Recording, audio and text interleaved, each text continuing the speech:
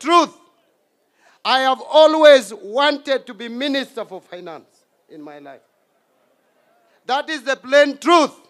I started eyeing this position in the 2013 general election. And I thought if Raila became the president in 2013, I was going to be named to be in charge of National Treasury. 2017, I had the same dream to be cabinet secretary in charge of matters finance. That didn't work. 2022, Your Excellency, today I want to disclose it here, that I was promised that there was a chance that I would be Minister for Finance. There were other issues along the way.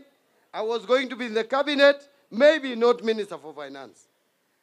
I never expected that the person who would name me the Minister for Finance, the one in charge of National Treasury, would be William Samoei Ruto. It came to me as a shock, but a pleasant surprise. I know people are saying that you have named me to this docket when things are difficult. But my answer to them, this is my response to you. If the job is too easy, give it to anybody. Give it to anybody. You don't have to look for quality when the job is too easy. If you are looking for quality, it means the job is difficult and hard. I want to guarantee you we will work together. We have sat with you. You have given me confidence. You have told me, Mbadi, nyorosha kazi sawa sawa. And I promise you, nitanyorosha, I will give you advice the way I find it correct.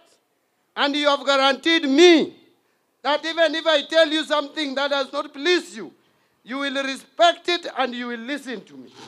But that does not mean that anything that I say, you will take. Mine will be advice. It is for you to decide to use it positively for our country to move forward. Your Excellency, trust that I will work with you diligently, loyally, and I will support your